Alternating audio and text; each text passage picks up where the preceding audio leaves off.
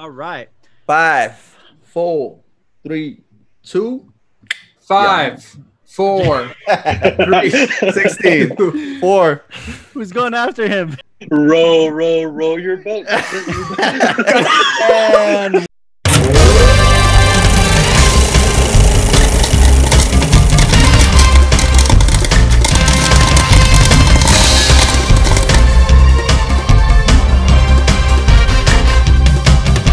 welcome back to the WatchTower Podcast, the new podcast brought to you on behalf of the TowerCast Network, the new network from Tower Productions, where we just sit around and talk about films we've made or films we love. And in this show's case, we're talking about films we love, So before we get into today's episode, I want to introduce the people that are in the room with me, in this Zoom room.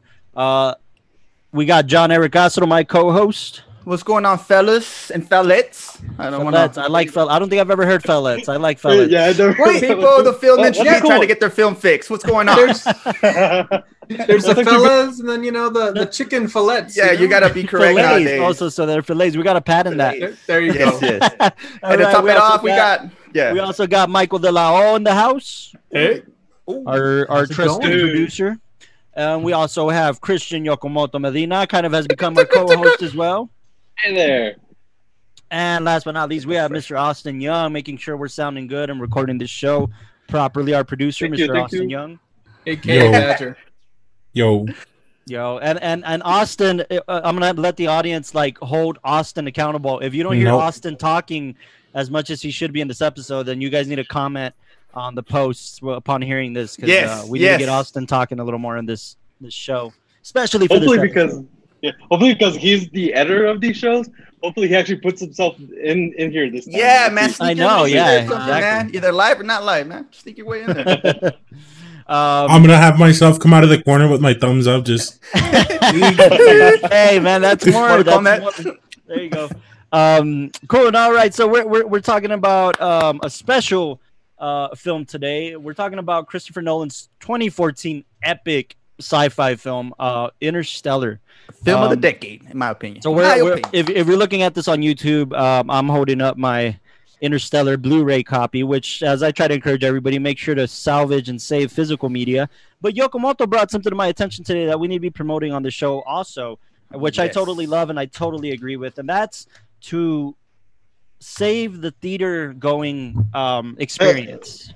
At least to remember what it was going to the movie theaters. Because I was gonna say that. Yeah. I mean, it's months. It's been months. At this point, I don't know when you guys are going to be listening to this or seeing this in the future.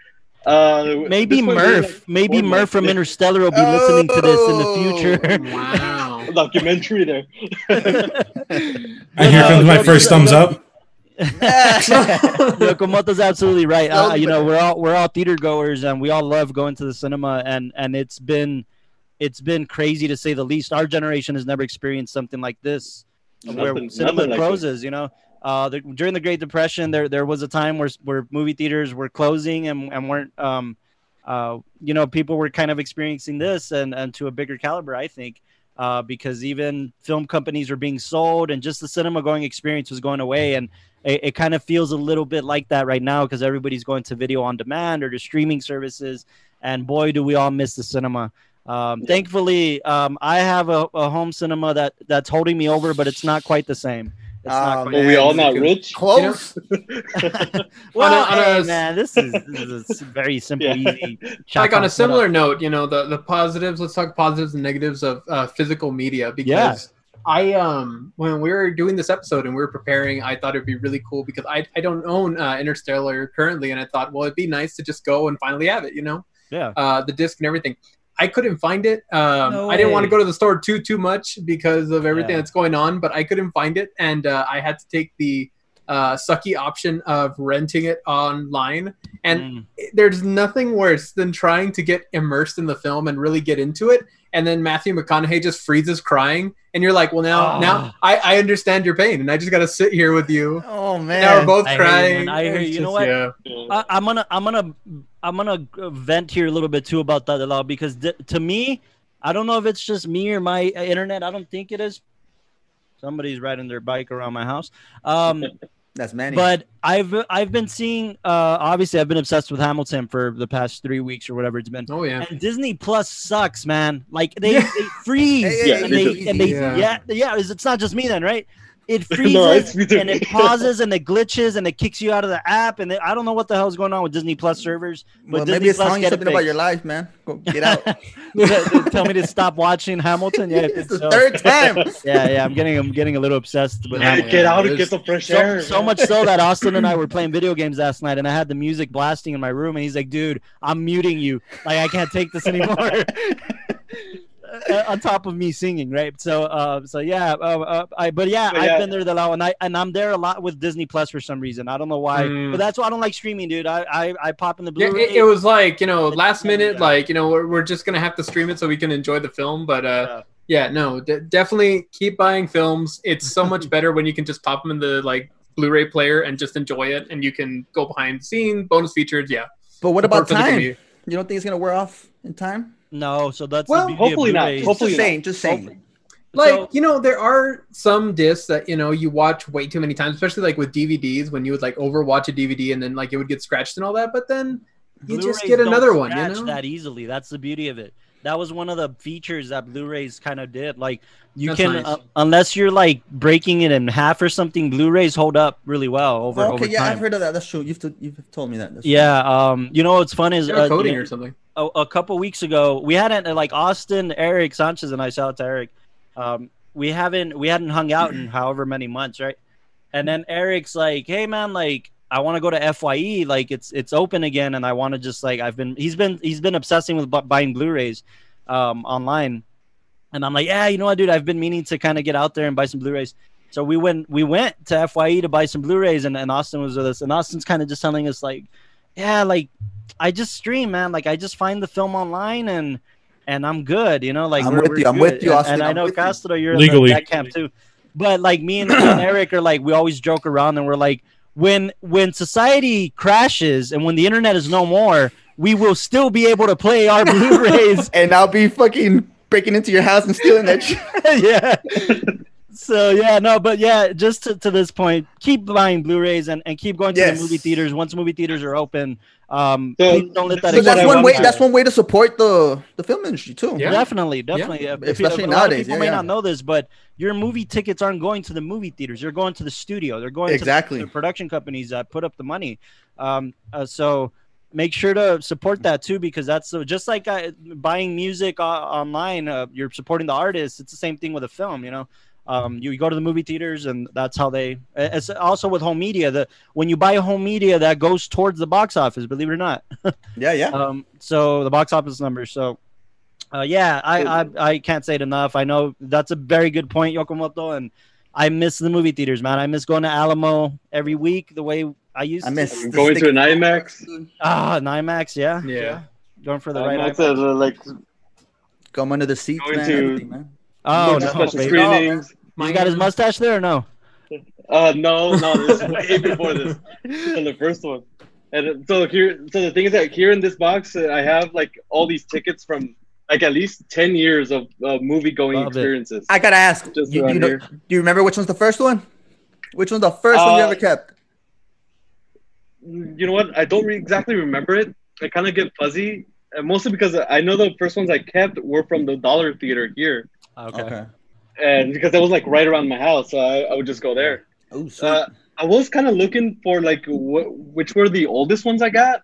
Yeah. And one of the older ones I found was from The Wolfman in 2010. Okay.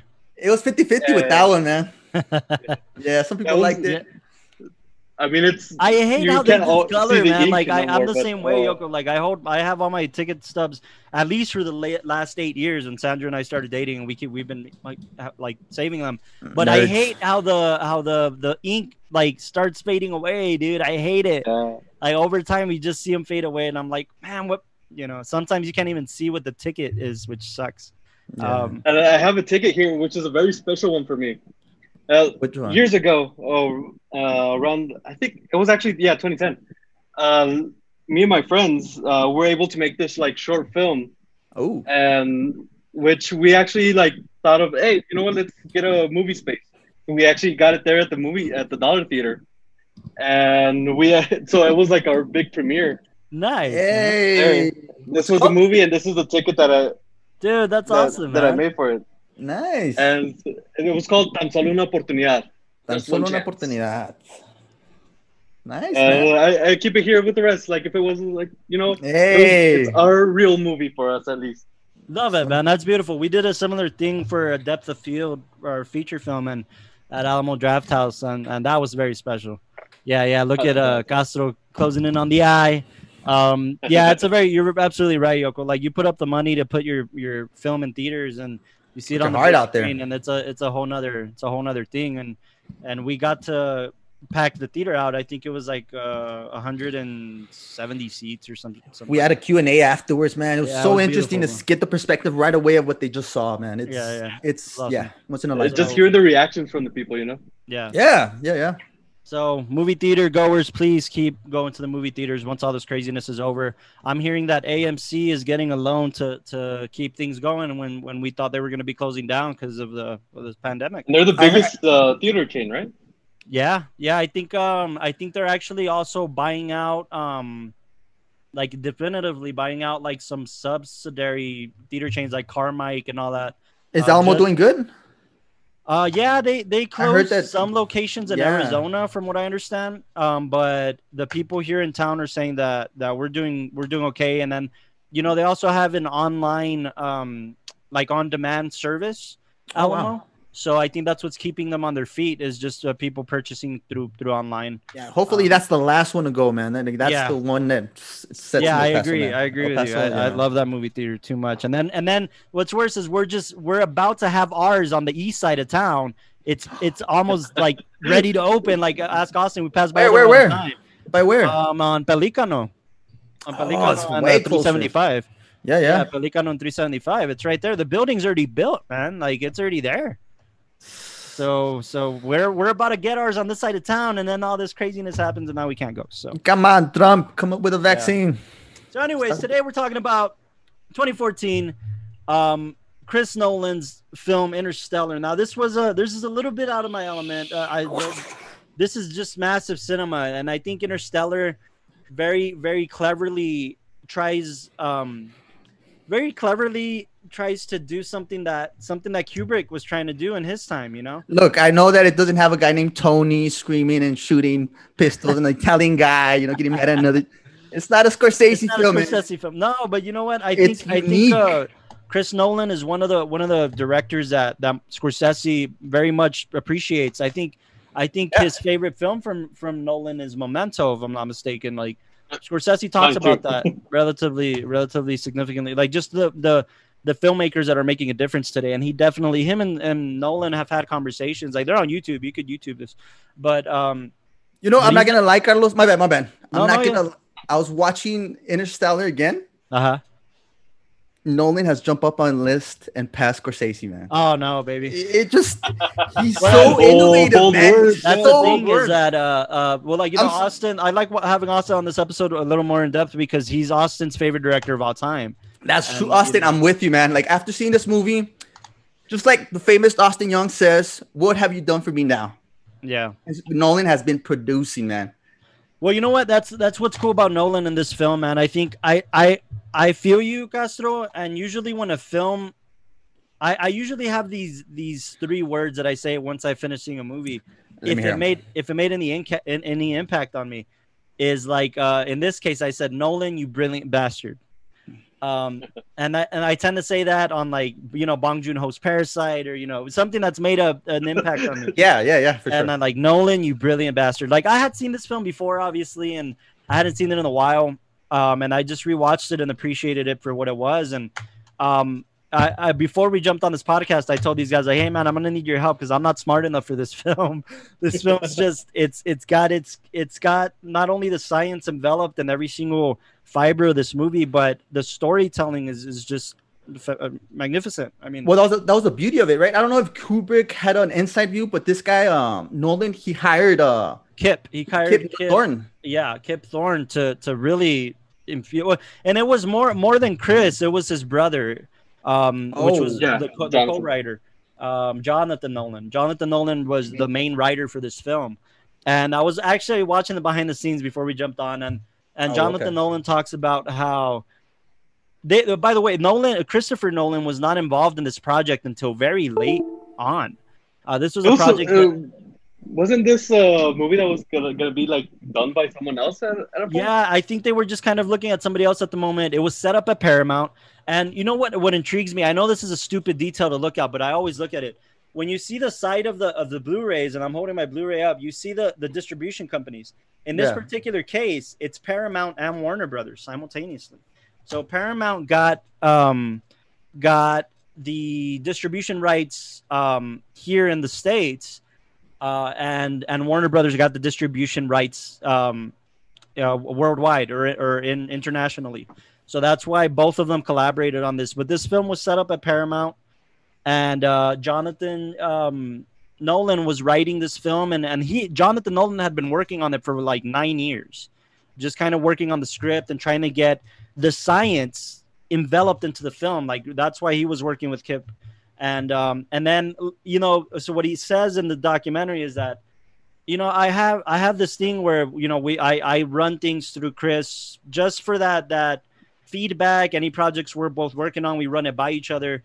And the more I kept running this project by him, I could see it in his face that he wants to get more involved. He just didn't want to say it.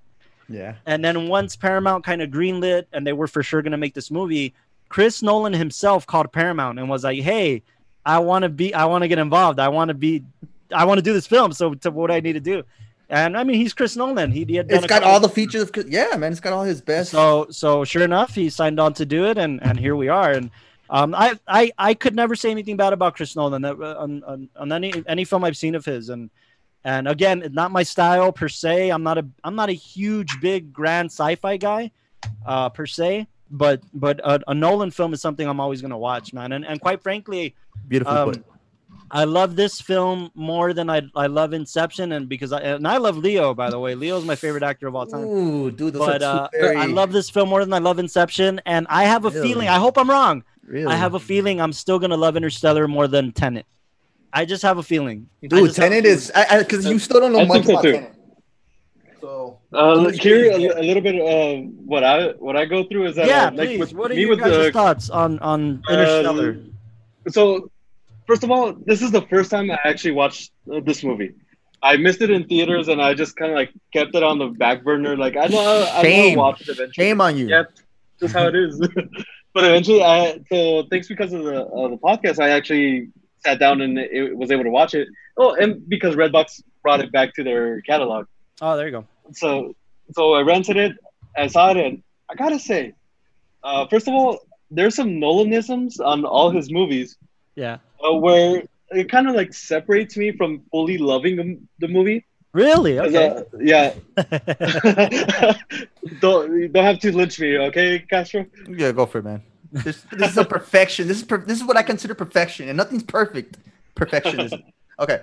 So the thing about Chris Nolan's movies is that usually they become way too wordy, way too more exposition like. Not exactly. I can definitely see that. Sometimes it could be a bit empty on his movies. I could definitely see that in like Inception. Inception does have that characteristic a little bit. All the Batman trilogy also has that. Memento, my favorite movie, is also like that. Now, but the thing about Nolan though is that the way he directs, he uses these techniques, even though simple in a way. Mm-hmm. But still like attention grabbing in such way that makes it more magnificent than what that's something I wanted to point out is that like the reason I say I'm just not smart enough for this film is like I get the science to a degree, but I think that's the beauty of just the parts, just the simple explanations. But I think that's what's beautiful about something like this is that Nolan tends to make people who aren't smart in these fields make them know like I'm understanding this. And I think that's what Interstellar did too. I'll take that. Now, here's the thing with Interstellar. Now that I just finally always had that thing that Interstellar is going to be one of those movies. Yeah. A bit, excuse me for saying this, but a bit like 2001. It's that way, definitely where it's just like inspired by wordy 2001. Yeah, 2001 Yeah. was the basis to all of this. Yeah, for sure. but now once I saw the movie, it was different this time for me for this Nolan film because I actually felt more heart into the actual dialogue in I there. agree. Yeah. Like actually, this whole thing of a theme of love going in there Yes. actually made the film way better than I thought it would be. Yeah. And actually made me feel something. Yeah, I gotta tell you that the thing with the ending, man. when you start seeing this film and you start seeing these things that he's putting directly in your face, at first it turned me off. Like the watch is like, I'm gonna put the watch right in your face, and I'm gonna tell you, I'm gonna make you know that this prop is gonna be important for the end of the film. And I'm like, no, don't do that to me. Give me a subtlety. Don't give me. And then and then the film is so long. Also, it's like 2 hours and 40 minutes or whatever. It's perfect. It's 2 hours and 50 minutes or whatever it is. And then two. you finally get to when Jessica Chastain's character, when she gets the watch off the shelf and it's in Morse code. Then you're like, oh, that's right. You had already forgotten about the watch. Can you explain that a little bit? Because I kind of like. It's with the dirt, right? It's giving you a little Morse code with the dirt. So it's all about gravity. It's all about gravitational pull, and it's all about communication through gravity. That's the big thing, that they can communicate through different dimensions with gravity. Yeah. That's the big thing, right? So what he's doing is he's tapping on the surface of this what does he call it? He calls it a tesseract. I know because I'm an MCU fan, and they use the word tesseract in the film. Yeah, it's the ball thing. Yes, allow.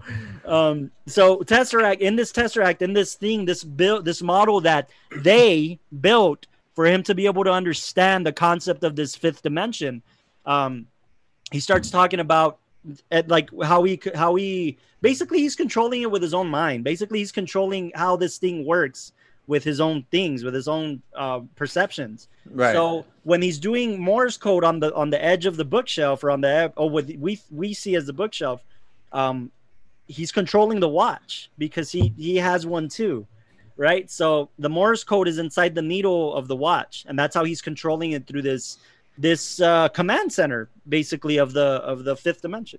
I think that's where okay, I'm gonna change it from perfection to that's a little bit of a because it's too overreaching. Too small of a detail with too much. The world is burning. Like, well, I get it. The chances are the beauty of the intensity, but when they gave the exposition, and I'm sure they were just doing it for time's sake.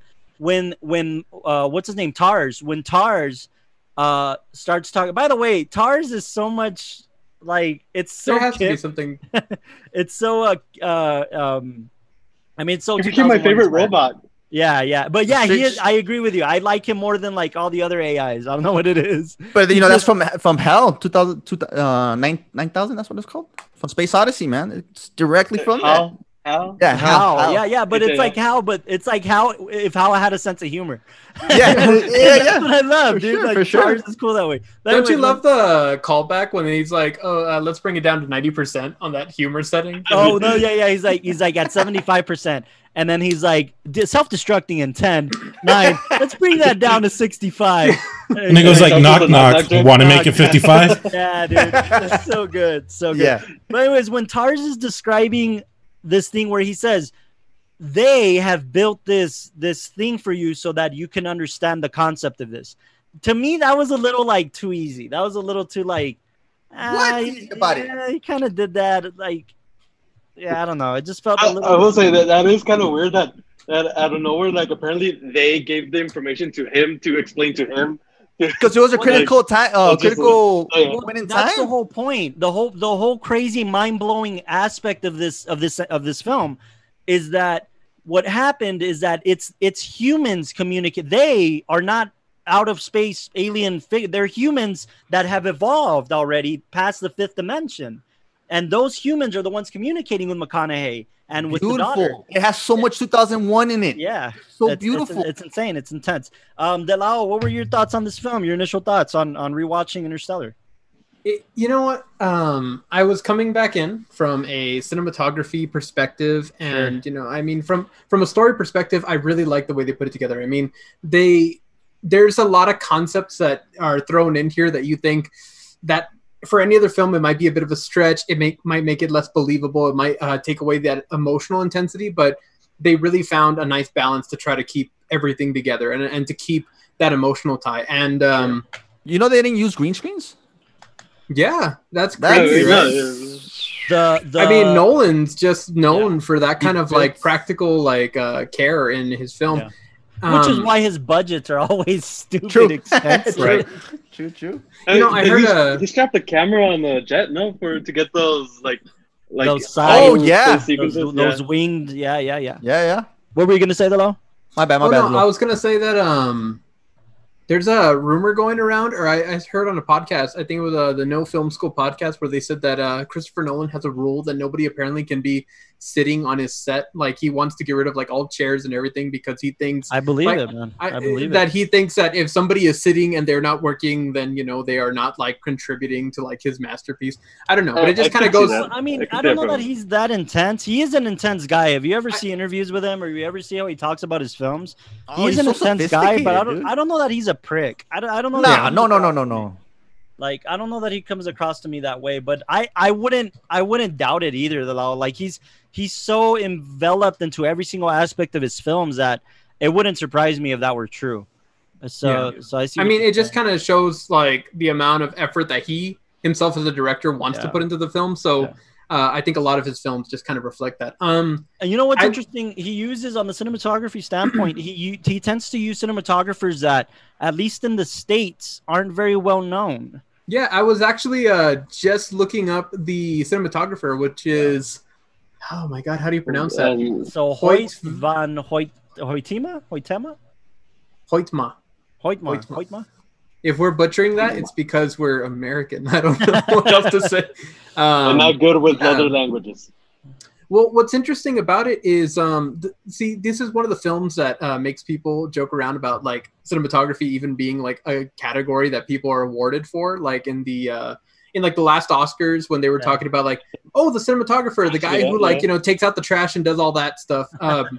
Because one of the biggest notes I had about this film cinematography is how subtle it is, and how where we were talking last time about La La Land, which I mean is just littered with lights and effects, and you can tell that it's just a camera guy's like a sandbox, because they're playing around with things. But then you think, for this film, why would you want to add distractions? It's like the editing. Color. It's like the editing. Like, you have good editing when, like, Scorsese likes to say this. He's like, whenever the editing is good, it's editing you can't see. Yeah. And that's every editor's like Bible, right? And that's every editor's creed. So I think that with cinematography, if you're so good at cinematography that people don't see it because you're so enveloped in the story, like, it's not distracting, I think cinematography has the right to do that too. No, a lot of the lighting here, and I think it comes with the story. What happens is that when you have a story that's sci-fi and you're going to be reaching a little bit with this idea of like people going through wormholes to look for civilizations,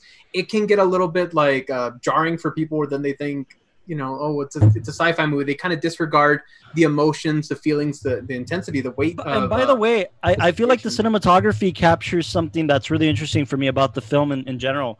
I don't know if it was just me, but the effect that I got off this film is that it hits a little closer to home right now because of what's going on. Oh, yeah, dust. And using masks and the whole dust storms and crops drying up and us not having enough food.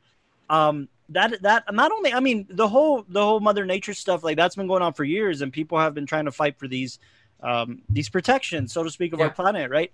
But just adding it to the time where we're at right now, where people aren't leaving their house because things are crazy outside, and us thinking like we just need a whole nother planet, man. Well, like, it just hits close to home, and I think, like, especially in the farm scenes, the cinematography to me felt so real.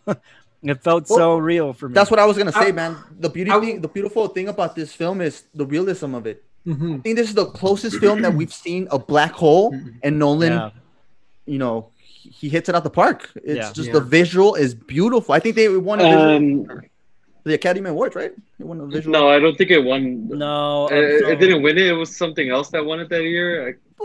Damn. Yeah, it was one of those. Did it win at least the score? It won best visual effects, so that's the only thing it won. Okay. It was nominated for best original score, production design, sound editing, and sound mixing. The score too, man. You guys got to talk about. I'm gonna get into that. I'm gonna get into the score because the score is okay. I'll get into that. But Austin and Castro, do you guys have anything like upon seeing the film? You know, Austin, if I'm not mistaken, this is your favorite Nolan film. I could be wrong. I think it's your favorite Nolan film. But what was your take on watching it? Here comes a thumbs up. What did you think of the theme of love? Love is seen everywhere, from the daughter to Bran, Anna Hathaway.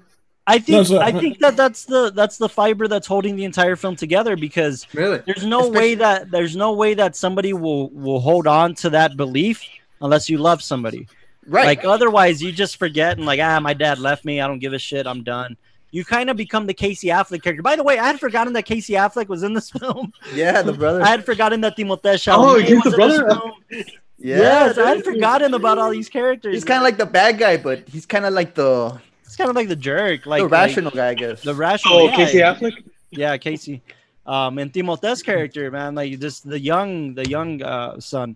But I think that's what it is, Castro. I think for me, the theme of love holds the entire film together, because otherwise Murphy's character, she would when you're in your daughter, man, the daughter is beautiful. Like, oh my god, her acting, man, for such a young age. Yeah, it meshes with Matthew McConaughey, man. Yeah. And Matthew McConaughey, I think he had just had a daughter too, so it was just perfect plan. The scenes when Matthew McConaughey is like leaving and he's talking to her and she's at the bed and I mean they break you. All the expressions that that she gives off, to really convey that pain and emotion. It's just I mean, like on an acting standpoint, when you see that in like professional actors, it's amazing, like that they can create that emotion. But for her being at such a young age, having that kind of control over the way that she comes across, and it's beautiful how Matthew McConaughey you could see him like, oh my god, and everything. He sits back down in the bed with her, and it's just, you really feel it. Yeah, man. What's interesting is like I feel like Matthew McConaughey's character goes through. I could be, and I should Google this before I even talk about it. But you know how when somebody the stages of grief when somebody dies, you go through the 5 stages of grief, right? And it feels like Matthew McConaughey's character goes through this. Like he initially kind of leaves like, all right, everything's gonna be okay. I'll be back. And then he goes through the denial stages. He goes through the regret stages. Yeah. He goes through everything. So I feel like when he's in this dimension and he's telling Murph, don't let him leave. Like, why'd you leave? Don't let him leave. That's so important, like for his character arc. Because he's already succeeded. He's still alive and he made it to the dimension, but yet he still just regrets leaving his daughter the way he did. I know you guys were all saying that the big tether for this film is the idea of love. And I want to argue that the tether of this film, sir. Thank you. We'll save that also for the Tower Crown. But I want to argue that the key of the film is the human experience and the human reaction to life itself. And because if you think about it, not every single time there's an interaction between characters will you see an underlying element of love. You'll see things like regret. You'll see things like pain. You'll see things like distrust. You'll see things like trust. But I think what they're trying to go back to is it always comes back to love. Well, here's the thing. The decision always comes back to love. I want to say that if you look at all the interactions with the character and treat it like a whole, love is the only one that's like verbally expressed, which it bears a certain amount of significance. No, it's almost true. like hiding in plain sight. I think I know what you're saying, Delo. Yeah. Because I mean, what do you mean? Okay.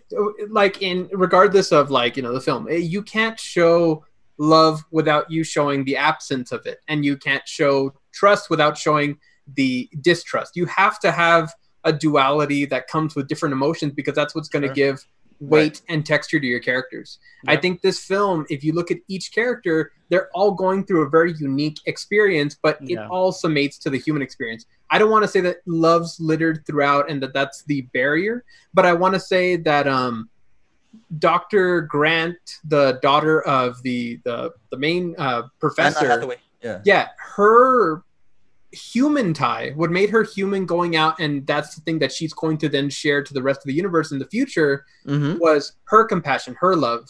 And here's the thing though, I feel like it goes a little deeper than that, because just kind of in connections with love or maybe even infatuation, she was obsessed with Matt Damon's character's work and just with him in general. She was like obsessed with him, and when she finally got to meet him, it was almost like a crush meeting her, like a girl meeting her crush almost. That's like her character. But I mean, that just means love is so powerful that it's so destructive.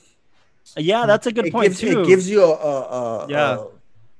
By the way, that was my one big gripe with this film, and I know you guys are gonna trash me for it, but one of my big gripes for this film is that I understand that McConaughey's character and Hathaway's character, they had a connection, but it wasn't necessarily love. It wasn't necessarily, Yeah, it was just joy. It was professional relationship. Yeah, exactly. But the bigger ending here was Murph telling McConaughey's character, go to Brent. Brent made it. Like, she's in this world and she's by herself and she's setting up camp. She's setting up camp in her new world. And that was kind of the big picture, right? The big, like, go to Brent.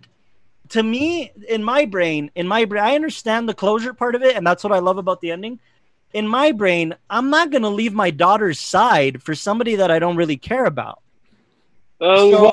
You're missing the whole point. She's already about it, and she's on her deathbed. Yeah, I know that. Might as well. Didn't she say? Might as well. She says no parent should have to watch. Yes, but that's so simple. Wait, I don't care. You're gonna tell me that you're gonna tell me that your parents, your dad, your mom, if you tell them that, they're gonna walk away? No, they're gonna stay by your side. If they're on the deathbed, yeah. No, they're probably the one who put me on the deathbed. You know? They're gonna stay by your side. A parent will stay by your side. I think my mom would be like, "Yo, go, man, go. You go." Well, no. What do you mean, go? Because she'd be like, "Yo, get out of here, man. Why are you gonna be wasting your time here where I'm just rotting? Like, you already came to solve it." Here's the thing. It's the other way around. It's the other way around. I think that's what my mom would tell me. My mom would tell me, "Give me some cigarettes, get the fuck out of here." It's the other way around, Castro. It's you. If you were on the deathbed, not your mom. I tell my sons too, like, "Hey, I made it. It's not your son. Look at me. It's not your son. It's your dad." It's if you were on the deathbed and your mom was the one alive and young, and But there's something to be said that here's the thing. No, go ahead, Billo. Oh no, I was gonna say there's something to be said about the fact that when he left, the thing is that okay, fine, I'm gonna destroy my old comment about the emotions and all that. But going back to the whole love thing, what he was in love with and what hurt him the most, especially you see it on the ship, was the idea that the people he was going back to and the people he cared about and the notions he had were all just memories now. It wasn't memories for Murph. It was memories for himself. Because I think that's what's interesting about his arc too, is that McConaughey's arc in the beginning, it's almost like that. It's almost like that broken character that he didn't get to accomplish what he wanted to accomplish because of his surroundings. And McConaughey's character, though he loved, he had to farm and he had to do all that. He loved his family and he loved his daughter and he loved taking care of that. And that though those are sentiments that make him likable. Very deep down, McConaughey's character just like regrets that he was never the scientist that from the start of the film, for sure. He's just the guy that never got to accomplish that feat. That's why he doesn't want his daughter just to become another farmer. Yeah, I'd argue that to a certain degree, his character cared so much about moving the human race forward that he cared. It's like that scientist that obsesses over his science more than obsessing over his family. Yeah, he gave a fuck about his actual boy kid. I know. He just never. He really didn't have a connection with that. Fuck his kid or fuck his son, right? I mean, but that comes to father and son kind of relation. It's tough love, I guess. He's like, what do you want me to do with your truck? You mean your truck? That's all he had to say. Oh my god! No, by the way, that's a dad's way of saying I like you. You know what? Watching the videos, that's where it breaks you the most. Oh right? yeah. I felt first. Yeah. That's where I felt like it was his memory. It was just that wasn't who he was coming back to. Can you really blame the son? Can you really blame the son for being bitter? Yeah. Because he was burdened with all the. You went through a lot of shit, man. No, plus you're not receiving any messages back. Yeah, it's just heavy. But no, that's a really good point. You get to see that's McConaughey's the memories that are fleeting. Yeah, they're just memories now, and I get that side of it for sure. Because basically that's what was driving him, but that wasn't what was there anymore. And his idea if you notice, that he's always calling out how much he knows exactly right off the top of his head how many years he's losing, depending on what maneuvers they have to make for the mission. Right, like we're losing 51 years here, we're losing 20 years here, we're losing it. He knew off the top of his head because he knew what he was leaving behind, and I like that. After the whole thing with Matt Damon's character on the ice planet, on the unlivable planet, which was such an impactful scene. And what a twist. And we'll get back to that scene. I just want to talk unexpected about Matt Damon. Yeah, I just want to talk about how when they're gonna go around Gargantua and they're gonna try to kind of slingshot their way back home, how he tells Hathaway's character, how he tells Dr. Brandt, like, you know what? There's no way in hell we're going to make it back to Earth anyways. We're just going to have to slingshot to the new planet. And like at that point, he's like, you know what? Let's just explore science at this point. Like my daughter's gone. My kids are gone. We're not going to make it. Let's just go explore science and see what we get. I think we would all get to that point. Yeah. I think that's a big cap. I think that's a big cap for his character is like, you know what? No. A cap being like a closure, like a big moment in his arc. I don't mean. I thought you were saying like. Okay. I don't see it much as a closure, but that's him being a scientist and being realistic. Him understanding that the mission is greater than what he has to, than what him going to his daughter is. Right. I think, but here's the thing that like that's him, his final acceptance. That's his final acceptance. That's his scientific acceptance. I don't know that it's scientific. I'm sorry, but I'm gonna have to argue that it's more humanistic. It's more humanistic. Said that he's already counting the 50, 20 years. Yeah, but think about it. It's more humanistic. It's more of a human emotion that he's going through. To me, that's how I feel it. It's what do you mean? Did I hear human emotion? It's his heart talking more. It's his heart talking more than his head is, because at this point he's got nothing left. Right. All he has left is science. Right. And that's where his heart is at now, is to try to finish the mission. But he doesn't get to that point until the clock runs down for what's left at Earth. Beautiful. So to me, that's more of the heart speaking than the scientific head speaking. To me, that's more of an emotional arc that he's going through than a physical arc. Yeah. I want to throw something in there. Okay. Yeah. All right. I want to throw something in there. Oh, I'm sorry. We both agree that Guy Ritchie's the best director. I guess we can agree to that. Okay. Yokomoto. I was just gonna go veer off a little bit, but go ahead and you finish your point. No, you've been doing this too many damn times. Like, let's hear inside the mind of Yokomoto. Okay, so I was just gonna go like on a whole different tangent. Go for it, man. Because for all of you that might not know, I'm an expecting father. Oh, that's right. A little baby girl. So one of the things I always wanted to be for her life, that I wish that at least I have the opportunity to show her, right? Is for her to is this movie? Actually, yeah, like I wouldn't.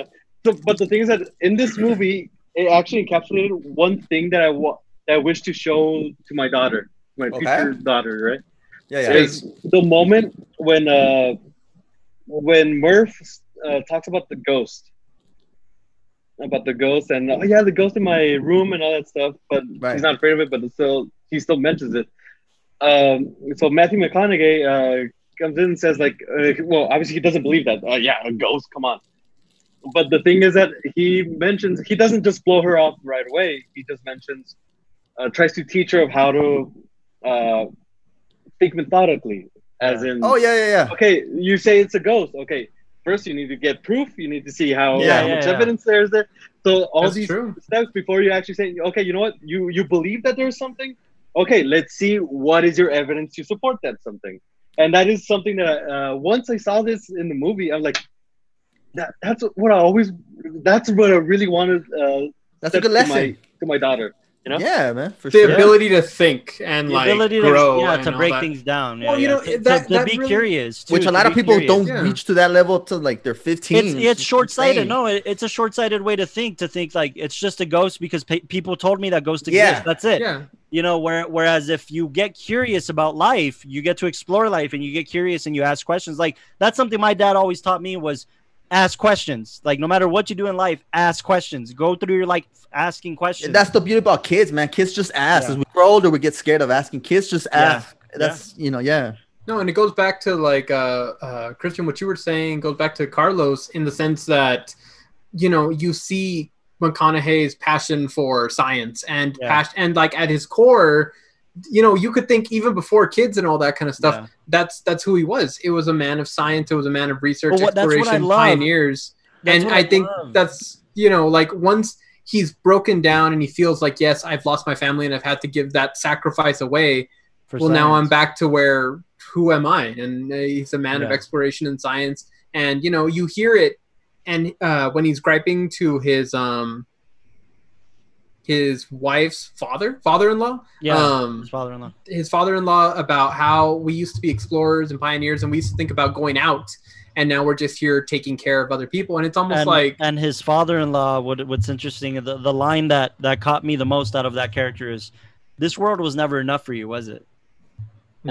And I love that line, and I love that moment, and just it tells you so much that you need to know about McConaughey's character without this long exposition, and that's why where I agree with you, Delao, where it's not, there's not a ton of exposition. There's little lines that tell you a whole story, and that's so hard to do. It's so hard to do for a screenwriter to do that, I just think it's impressive how we learn a lot about McConaughey, because we don't see McConaughey in a white doctor's coat and glasses. We never see him in that. He's the Indiana Jones. He's the guy who exactly. He kicks ass and then goes out. I love that. I just love that about McConaughey's character, where it's not this typical, those typical scientists that we may be used to. The rhetoric of that, and I just love that. That's that. True. I never saw it like that. That's true. Something I wanted to bring in, and it's kind of a curveball, but I'm going to try to break it down so that way it maybe gives justice to what I'm saying. Yeah. You might have noticed I have these colors if you're watching the YouTube portion, and you're noticing blue and you're noticing a yellow, and it's odd because watching this film, we talked a little bit how it's very natural. Everything is very motivated as far as the lighting goes. There's lights from the windows, and that shines on their face, and that's what creates that effect. What he sees in the black hole. The first thing he sees are the sprinkles of light. Exactly. Yeah. Well, for one, for people who are thinking about film or trying to think about like how much does the cinematography actually play into telling the story, if you look at a lot of times when they're in the home, you'll notice that all the light that's very motivated coming from the windows and all that kind of stuff, in that it tells a story of their current situation, the current them trying to conserve electricity because the planet's kind of dwindling out and all that. The chasing of the drone and kind of the lighting flares that we see when they're looking up at the sky, but it's also kind of muddled and it's also kind of cloudy. And that's what I was going to get into. If you look at the early portions of the lighting of the environment, when you're seeing McConaughey and the family, and it's before they find NASA and all that. Yeah. It's either this very dark blue that's kind of showing like an end of the day, or, kind of like a bleakness and attitude. It's just it's very low. It's very depressed because it's like they're trying very hard to find a joy in this world that's obviously giving, difficulties. Like they say, okra just went out and that's the last time we'll ever see it. And then they're like, well, I guess we should just keep planting corn. And then the yellow, it's interesting. You got to really hunt for it, and you got to really keep your eye out for it. But it's a very, very specific yellow. It's kind of similar to like the yellow I have here. If you notice, it's very cloudy, right? You would think that the light that would be coming through clouds would be very white, very pure, very clean. But what happens is that because of the dust and everything, it makes it very muddy, kind of dirty. Everything that even when they're going through like that sandstorm, like all the light that comes through the windows, they're so covered in dirt that it becomes this dark, very tainted yellow. And I mean, there you could think of it as, again, going back to it being just a motivated lighting in the sense that it's trying to say, oh, well, that's the color of like sand going through. What I want to argue is that I think that kind of has a representation, a metaphor, if you will, of kind of like the ideology and way of thinking, and how much that relates to like the current earth and human situation, that if you think of like white light passing through something, it's been dirtied. It's no longer pure. The earth itself is just kind of like this faded, tarnished, environment. You know what? I saw that more than in the yellows. I saw it in the greens, and I saw it in the greens because of the cornfields that are planted. Yeah. Even those greens are dark greens. They're muddled, like tainted greens. But when we see him look out the window after coming to, when he's 124 or whatever, and he sees the kids playing baseball, you're not on Earth anymore, and the green is very vibrant and the green is very new. It's inside the station. Well, if you think of like the yellows, also think of like the color of like the dead crops. They give kind of like a yellowish tint to them, the sand, all that kind of stuff.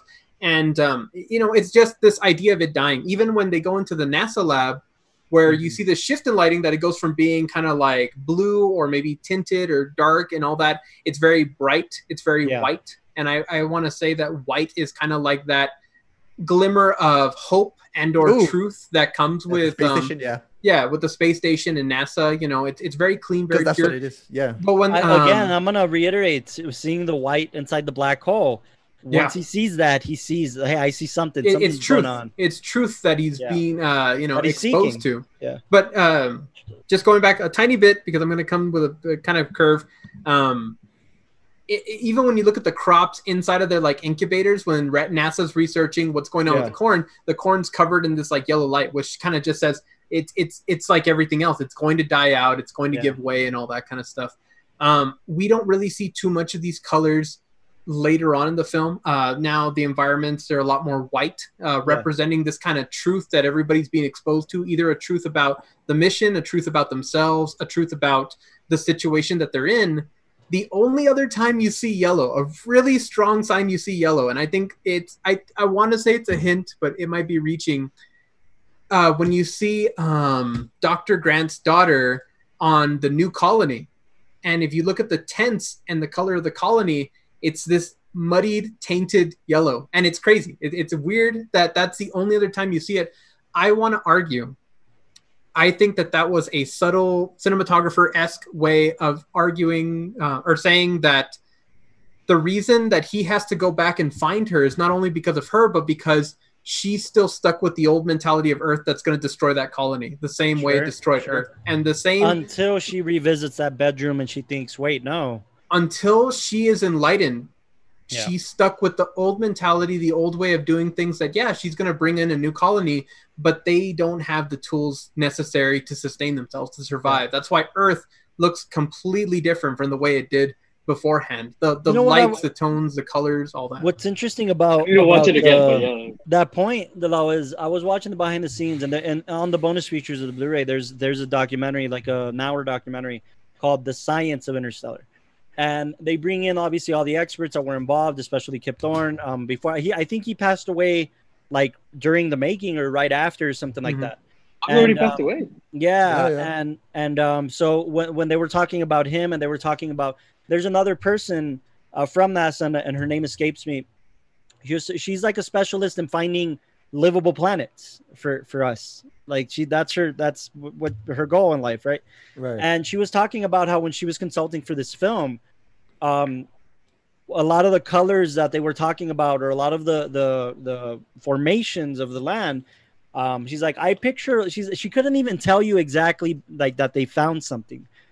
She's like, I picture a rocky planet surrounded with a lot of rock formations, because when there's a rock, it means that it's surrounding a body of water. It's surrounding something that would carry a body of water, that would encapsulate water. And the number one thing that we found that can sustain not just human life, but any type of life, it's liquid water. Right. That's the number one thing life forms have in common that they need to survive: liquid water. And she talks about just the gray rocky formations and the blue of the water, and almost how blue is to NASA, at least it's more of a sign of hope than anything. That color, right? And you know how like Interstellar, even the cover itself, it's a desolate planet when you see nothing but white and snow and unlivable conditions. But when you see Anne Hathaway's character in that final shot, and you see the rocky formations, and you see the blue in the distance, and you see her camp, to your point, Dalal, has yellow. It's all yellow. The entire camp is lit by yellow lights. And it's just that the combination of the blue and the yellow, and it just to me was perfect. To your credit, to what you're saying about the colors. It's that glimmer of hope. Yeah. But then you can tell that there's something there, and I mean, it begs itself to kind of wonder. I think that's a wonderful part of this film, that it made you care enough about it that at the very end, even though it doesn't leave you satisfied as to what's going to happen to her, what's going to happen to him, right? Because that's a whole nother journey. That was enough for me. Yeah, that was enough for me. That was enough for me. And you know what? Going into the next thing that makes you feel this, we have to talk about Hans Zimmer's score. Oh my goodness. We have to talk about Hans Zimmer's score. Suggest that, yes. And I want to kind of read this thing really quick. Never-ending drums, dude. Just composer Hans Zimmer was instructed by Christopher Nolan to make a unique score, and his exact words, Nolan's words to Zimmer were, "It's time to reinvent. The endless string of sonatos need to go by the wayside. The big drums are probably in the bin." He said Nolan did not provide Zimmer a script or any plot details for writing the music for this film, and instead gave the composer one page of text that had more to do with Zimmer's story than the plot of the movie. So this was more about Hans Zimmer as a composer reaching into his own like life experiences than composing to a film, you know? And I know this is what's an interesting way, yeah, combination there, right? And Hans Zimmer, I think, is very talented, man. He's done to his credit, has done a very impressive films like Gladiator. He did Inception. He's done all of Nolan's films, obviously, but he did a lot of the DC scores that get a bad rap because of the films sucking themselves. But the scores are actually very, very impressive. The Man of Steel score, they're good by themselves. Yes, Man of Steel is a very impressive score. But anyways, this score, what I liked about it is that I think I didn't even know this before I started doing my research today, but to me it just felt like it wasn't trying to impress you.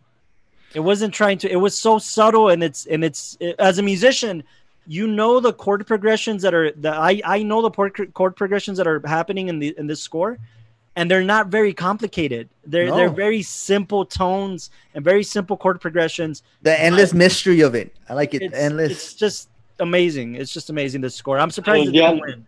I'm surprised it didn't win. Especially at the beginning. The beginning is kind of like very subtle. The score on it, I kind of noticed it, but it was very toned down. But once they start going into space, it does ramp up. The intensity, man. That like it made me feel even more just the majestic of space, man. And then with the score coming in, also kind of like flying. It was like, hey, one quick question. What was the hand? What was the hand? That was himself, apparently. What do you mean? Yeah, it was Matthew McConaughey going through towards the end, right? Because he sees it, but what is he trying to do? The first handshake. Well, he just kind of like, oh, look, he's reaching out to Brad's character, no? Isn't he kind of like testing what he's experiencing? I mean, that's. I don't think so. I think it's just because at that moment, he had already finished his thing with the watch thing, so it's kind of like he was getting sucked out of the Tesseract. Right. And I guess during that, he just sees this fleeting moment of them going towards the planets and all that stuff. Oh, okay, like, oh, hey. Yeah. Passing by. Yeah. So, I don't think it's like nothing special. It's just the fact that I'm seeing that Mr. Hans Zimmer lost out to Alexander Desplat, which is somebody who I love, a composer I really do love. He lost to the Grand Budapest Hotel. The score of the Grand Budapest Hotel. It's good, but no. That's a toughie because I love that film. It's my favorite. Okay, here's a big question. Is it just as important as it was to Interstellar? Oh yeah, it shapes the story. It shapes the story of the Grand Budapest. Yeah, it shapes the entire tone. Is a good composer. Yeah, Alexander Desplat did Shape of Water, which is my favorite score of his. Is the Shape of Water score. Say whatever you want about The Tree of Life, but the score in that is really damn good. Yeah, Alexander Desplat's up there, man. But yeah, no, I feel like, you know what, Castro, I'm gonna tell you this. I think this score deserved it more than Grand Budapest. I'll give you that. It's so necessary. Grand Budapest is my favorite Wes Anderson. I love Alexander. It's good. But this score was so pivotal for the feeling of this film. Yes. It's just so good. It's a classic score. I feel. Oh, 2001 though. Even Look, if Grand my Budapest- ship's sinking, I will man. stand It's got on so it. many elements, man. For Grand Budapest Hotel, what stands out the most to me is the visuals and the color. Yeah. Oh, yeah. For this film, I'd argue that the score stands out more than the visuals for me. It's just memorable. Both of them, man. It's just more memorable. This is definitely a more memorable score. I'll give it that. I Dude, just we have never seen. Sorry. Oh, my bad. I'll just We have say never. that. Son of a. Okay. Let me put my point across. What's up? We have never seen such a realistic visual with no green screen, just CGI. A wormhole. Like we've always thought of a wormhole. We've seen, History Channel through the wormhole with Tyson. I kind of feel like a lot of these images, especially a wormhole, I kind of feel like they just proved Kubrick right. Yeah. Like Kubrick's imagination was imagining this, and then we just see it scientifically. Like scientists were like, yeah, this is what it would look like.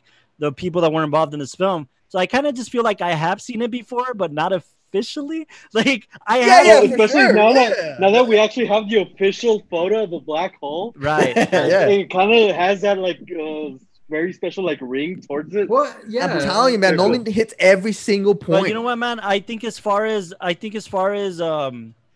I always say that my favorite thing about Scorsese is that he never works with the cinematographer more than a couple of times. He never works with the composer more than a couple of times. But Christopher Nolan and Hans Zimmer have a relationship that I hope never gets broken, man. Like them two together are a match made in heaven. Like in terms of director composer, I hope that doesn't go away. That is true. I really do admire that friendship, that relationship. Yeah. Do we have any last thoughts before we jump into the Tower Crown? Good film. Good film. A solid 10 out of 10. Solid 10 out of really solid. This is on my top 5 films for sure because it tackles space exploration. Wow. It's got a story to it. I know you like Gravity, which we're gonna get into right now. It had the same leap that 2001 had and Star Wars had.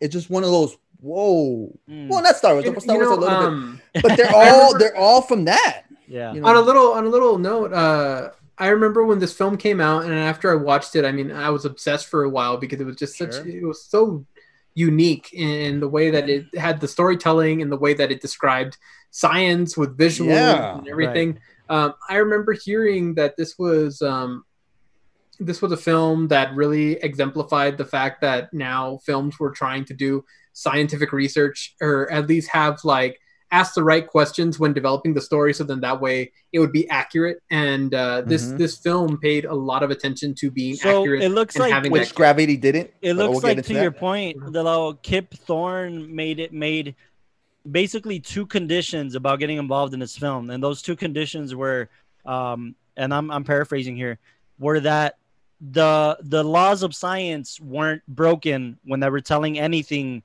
scientific.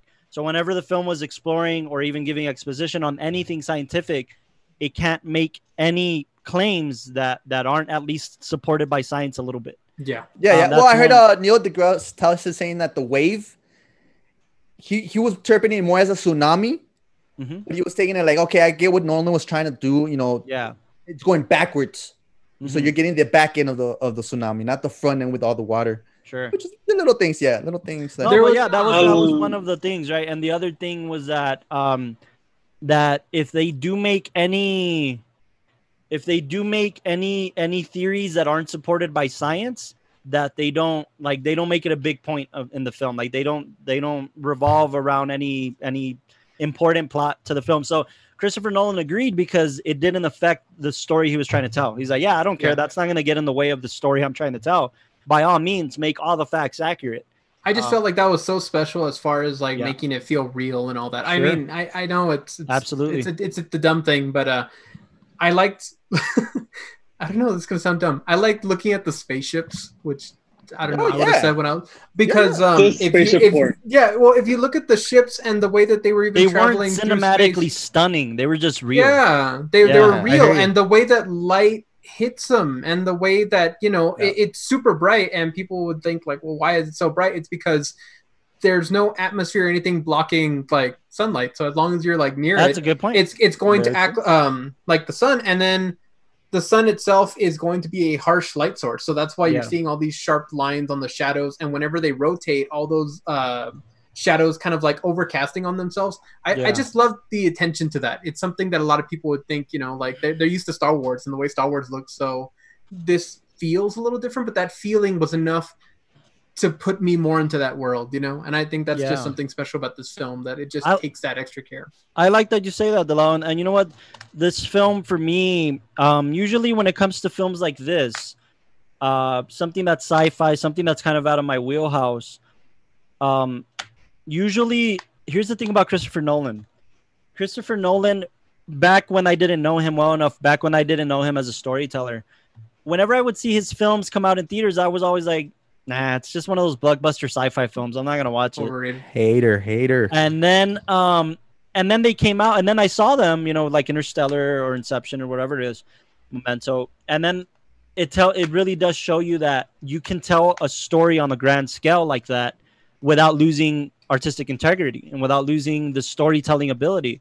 I mean, this film was made on a $165 million budget, and it went on to make almost $700 million.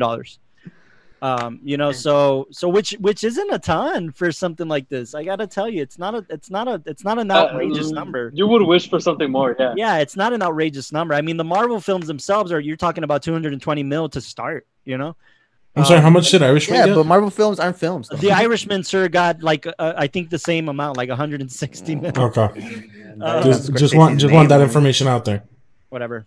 So anyways, but I think that I can appreciate Chris Nolan as an important storyteller who cares about cinema, but cares about pushing the envelope a little bit about how stories are told. And that's important to cinema is to keep kind of pushing the envelope. So that's kind of my final thought on this film. Yeah, I'll just put in my final thought. Interstellar, if you have a chance to watch it if you haven't seen it. Sadly, I missed out on the whole IMAX experience. Same. Because this movie had to be watched in a big ass format. Every Nolan film. This one for me the most especially because of the space thing. Like sure. Definitely. And the sound design is just so damn good. The sound design in this is really damn good. And if you have a chance, watch. I don't know if you follow the Everything Wrong With videos. The CinemaSins? CinemaSins. I've seen a couple, Watch the one for this video for Interstellar, and they have Neil deGrasse Tyson. Oh, okay, yeah. He says one, yeah. A couple.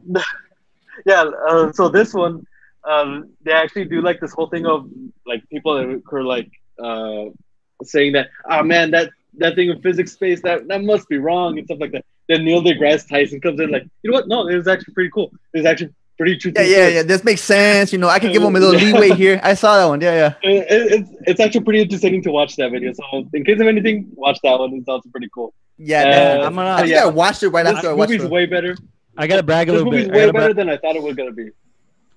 I gotta brag a little bit.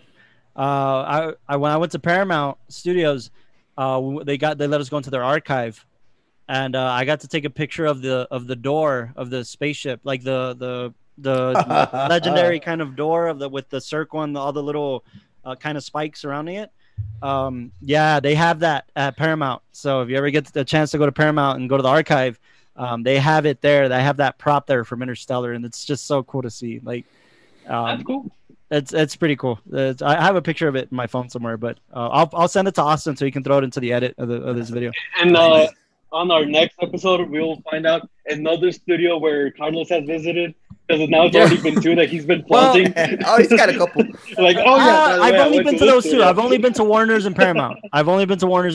So you snuck into a couple places. I might have. I know we're live. I know we're just like Steven Spielberg did for Universal. That's what I had to do. I had to sneak into everything. No, but yeah, it's cool to see that. Like that's what I nerded out about the most when we went to Paramount. Was like, this is the Interstellar door. Like I was geeking out so bad. Man. It's one of those things. But anyways, cool guys. I think we can get into the Tower Crown, Mr. Yokomoto.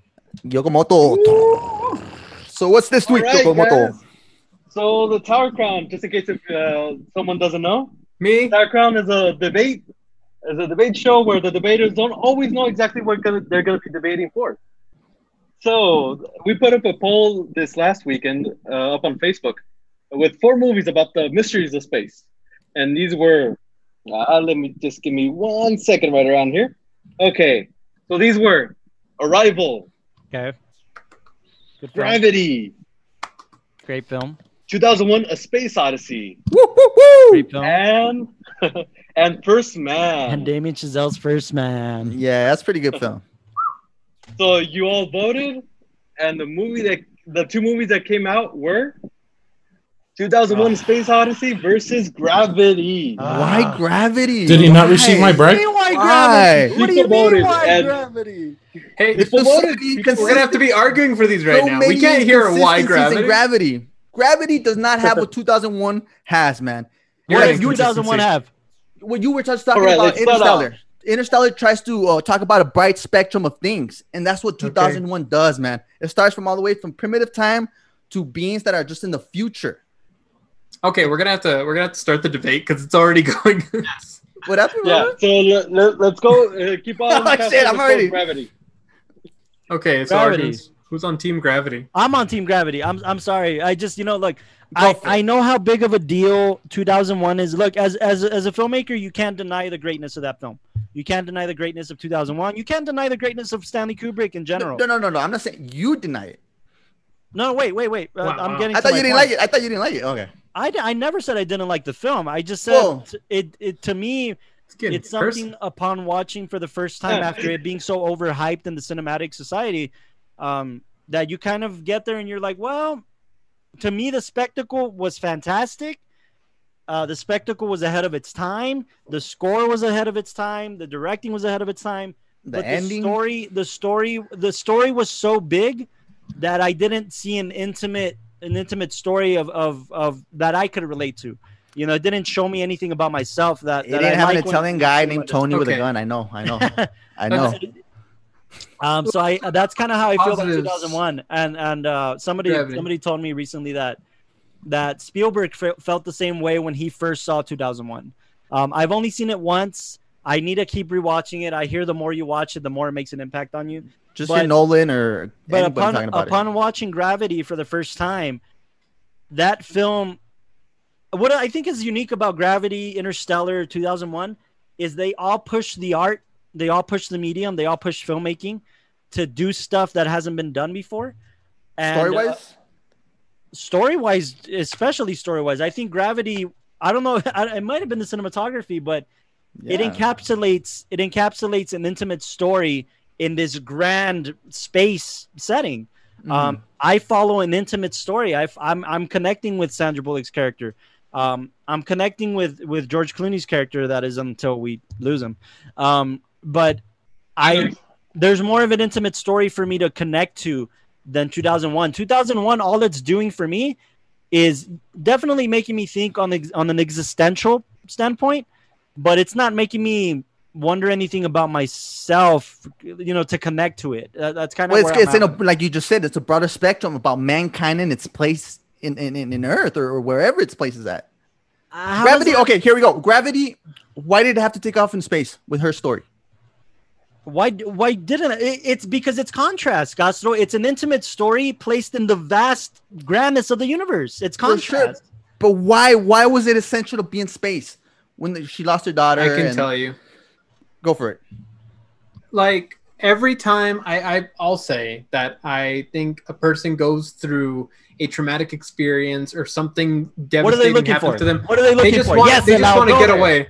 No, they just want to get away. And I'm with you. The ultimate sense or feeling of like being able to get away is not just leaving the city or the state; it's leaving the planet. And that's already she was already in that when she lost. I'm gonna up the ante, I'm gonna piggyback off your point because I absolutely agree with you. But more than that, when somebody dies close to you, you're looking out into a supernatural figure. You're looking out for God. You're looking out for space. You're looking for something that's out there that can explain why this person died. And Sandra Bullock's she's an explorer. She's going out there to explore to figure out. But my point is that she was already doing that before she. Yeah, but I mean, the way that I was presenting is like that's how she got away. It's like no, she was already up there. No, but also obviously, but, you know, regardless of like where she was headed and like the practical elements of like the story, you know, she herself is obviously going through this very human journey of having love and loss, and then how are you interpreting it while going through this thing that, you know, you wouldn't consider quite human, you know, very like a space and exploration, and how even if you leave the atmosphere and even if you go to a different place, you're still attached to yourself and you're still attached to the raw you're still attached material. to Earth. It's not that she had to leave because of her daughter, you know, because of the loss of her daughter. That's the way you present it. No, I know, but that's how it's going to come across. And I mean, but ultimately, it's her leaving and having to realize that no matter what she does, no matter where she goes, she has to deal with herself before anything else, you know? Yeah. She can't, it's almost like a superhero. It's almost like a superhero existential question. A superhero always has to fix their own drama before saving the world. Okay, well, Space Odyssey, it wasn't about saving the world. It was just about okay. I'm helping you out, Carlos, but I am gonna jump on his train right now. So we'll just see how this goes. You know, yeah. Playing both sides. What else do you have, Christopher, Gravity?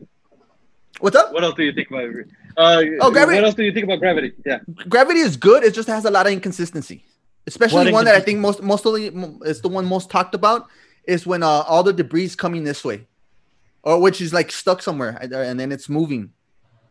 In space, it doesn't happen like that. Well, actually, there's no gravity, even if there's momentum. Even if there's momentum. If you see like all the trash up there, all the trash is there. It's not moving. No, dude, the debris is coming from the force. Did you not see the hole that was coming through the force of the spaceship?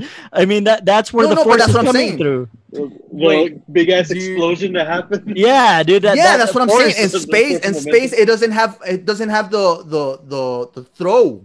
No, but here's the thing. There's like when the rockets leave Earth, right? What they're trying to do is not trying to just get there and float there. What happens is that they actually have to go to the speed that gravity would be pulling them down. So what they're doing is that they're in a consistent fall, but because they're going so fast that they're able to avoid coming straight down, they're just orbiting the Earth. If you notice, she's going in the same direction. About scientists. She's going in the same direction as the debris. She's going in the same direction as the debris. That's kind of the whole point. That's kind of the crazy technology that was invented just to depict that. Well, that's what a lot of scientists are. It's the only thing that they don't agree. Especially Tyson talks about that. Nah, I don't like Tyson. I think he's a TV scientist. Everybody likes Tyson, man. He's a TV scientist. Like, what the fuck am I gonna believe? That's like saying Dr. Phil's a real doctor. See what you need to do. That's a whole different thing. Throwing shots. I know, man. No, man. Come back to Earth, Carlos. Gravity for me was impactful, especially as a filmmaker. For sure. Look. When you see Kubrick's like this Greek god that you can't ever reach. Fuck right? Yeah. Gravity, it's Alfonso Cuarón, who's a hero that I relate to. He's a Mexican hero where we come from. Yeah, for sure. He's a Mexican who made it, and he's a Mexican who made it in Hollywood against all odds. And he's the first Mexican to win an Academy Award. I mean, and that's where I think you're being a little but you're being biased. Director. Yeah. Maybe, but I do feel like Cuarón is able to tell these intimate stories better than most filmmakers out there. Better than 2001? In 2001 was not an intimate story, Castro. It doesn't have any intimacy about a guy. It. What do you mean? No, because we don't even follow the guy. We forget about the guy halfway through. Yokomoto, fix this. No. Especially the ending. The ending is 2001. Okay, 2001. 2001 is the staple of all science fiction, man. Everybody's talked about it. Yeah, sure. Okay, what else? What else about it? Oh, you have what I was just saying. What else about it? Exactly. Hold on. What I was just saying through the whole time, it has the mass scope of what it's trying to talk about. Yeah, it's trying to tell you a timeline of when apes were existing to, beings that are from the near future. Yeah, it's an odyssey. Okay, Carlos, I'm not even gonna ask myself at this point. I'm gonna ask you guys. And then it also dives into mankind's. How did that affect you? What do you mean? How did that affect me? How did seeing that film that way? How does it affect you internally? It answered a lot of questions that I've had. It gave me a bigger visual of what's happening out there. But it's fiction. Yeah, Carlos, you want to get a fist to your face? Well, what do you mean it's fiction? Fiction now, probably. Fiction now, probably. You're telling me that Sandra Bullock is going to be able to come down? No, but you're saying no. But your argument is it taught me a lot about science that I didn't know. It was all speculation, dude. All of it's come true. AI. We got Siri. We got Alexa. Come on. AI was before HAL was around. No, it wasn't. Yes, it was. Dude, this is 68. When was it? First so that AI when they landed on the moon. So when they cinema. landed on the moon, they were talking to some guy. Some Siri person. I mean, I'm on Team Castro for the moment. I can't say anything. Got that, Alexa? No. I mean, I'm just gonna interject here. The idea of AI actually were films before it. For another example, that would be the Last Man on Earth was also Metropolis. Another one, which is Metropolis. Is Metropolis, 1920s, Castro. Metropolis. So the day the Earth stood still as well. The day the Earth stood still. Yeah. All this was. Dude, this is where Kubrick got his inspiration. Okay. But hear this. So with Sandra Bullock's story in Gravity, yes, it's a very personal, it's a very intimate story that a lot of people can connect to because it's describing a human feeling, human journey. It's human loss. Yeah. There is a very different beast to tackle when trying to create an Odyssey where you're going through multiple times, multiple realms, where it's to cover the story, you have to go beyond the individual facet of a person, and you have to think of the grand scale of the spectacle. Sure. And I think I want to say that 2001. Here's my thing, though. My argument with that is that you're absolutely right. You do have it's a different monster. I agree with you 100%. Here's the thing. I feel like Nolan had a better approach in Interstellar in telling a personal story while also telling the big picture. And he meshed everything together. That's what makes Nolan better than Scorsese. Oh, my bad. No, sir. No, but that's the beauty of it. That's the beauty of it. That it captured what 2001 didn't do that. It just told the big story. It didn't mesh it with an intimate story. It didn't. About mankind and its especially the ending. You tell me that you like Gravity's ending. I wasn't attached to that character. Who gives a shit? I don't care. It's not about the character. It's about man in its place. That's my point. There's no character. There's nobody I can. No, but you're treating it like. You're treating it that's what makes a story, or that's what makes a film and a person. This is going beyond that in a grander scale because, we could go with the hero's journey. We could get the individual, the person. And I mean, the super on the nose rebirth scene for Sandra Bullock's in Gravity where she's in an embryo, everybody, it's on the nose. Come on. Right. But, if you look at this grand spectacle that I think, honestly, for what it's trying to do, for the emotion that's trying to be conveyed, the tension that comes with this awakening of consciousness going into the next evolutionary step for mankind and competing against AI, the dangers that come with that. And I guess the amount of questions and answers it gives you, but then also the amount of Gravity, after you leave Gravity, you appreciate the film and you appreciate the emotional journey. But after you leave 2001 Space Odyssey, you want to think about your own relation and existence in the grander scale. Exactly. Everybody has their own opinion on the ending. And to me, the beautiful thing about Kubrick is that back then we had you guys know more about films, but back then it was more of aliens looking like monsters, invaders, whatever. Yeah. I think that he definitely approached that. So superior that there's no point that we don't understand it. There's no point to put in it, and it's up to the audience to. Oh my god, dude! I guess what happened with me is I was exposed to other Kubrick before I was exposed to 2001. Usually people start with 2001, and I felt more of a connection to something like Full Metal Jacket than I did to 2001. Different animal, but that kind of goes into Kubrick as a director being able to tackle stories of different genres.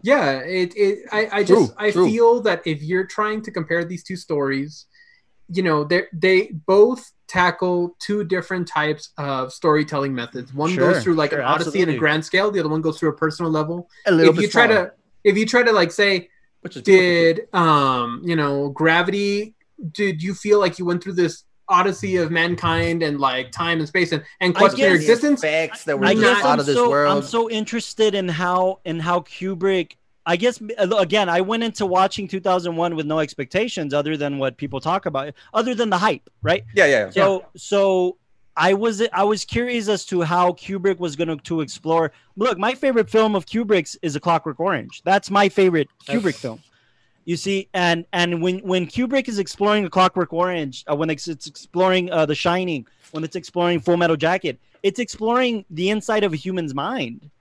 It just really exactly, and going back to De La O, what he said, and since 2001 explores, like you guys said, I'm on board with you. You're right. It explores a bigger picture.